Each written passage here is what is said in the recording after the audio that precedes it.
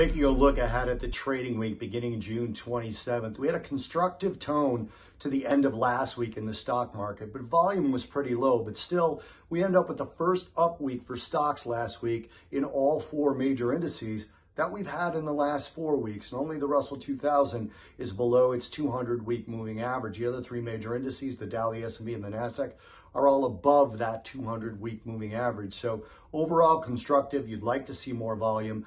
But going into next week, you really want to look at the consumer confidence and where it's coming out in the little bit of consumer confidence data that we do have next week. Last week showed another low in the University of Michigan consumer confidence in the US. The GfK consumer confidence in the UK hit a 48-year low. So consumer confidence will be a big focus as to whether they come out and spend in the retail environment and whether inflation figures hurt them toward the end of the week. We did have a fall in yields across the board last week, 9 basis point drop in the 2-year, 19 basis point drop in the 5-year, 7 basis point drop in the 10-year, and a 5 basis point drop in the 2-year. Not much of a change to the yield curve overall, still kind of at that same level, although really just the 5s, 10s yield curve is still inverted. Now, we do have Summit Week. 2 weeks ago, we had Central Bank Week Part 2. 3 weeks ago, we had Central Bank Week Part 1.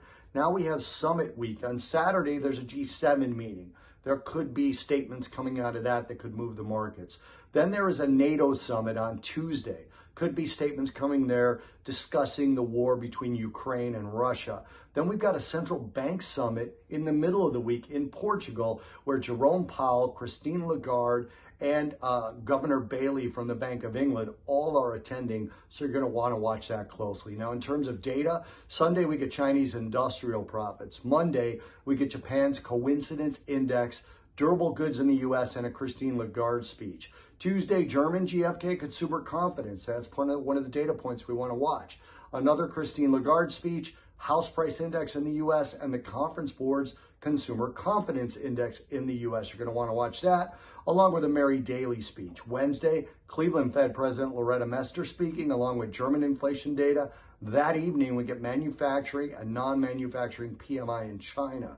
Thursday, UK Q1 final GDP, German and EU employment data, preliminary Canadian GDP, and then PCE price data in the US, which will matter.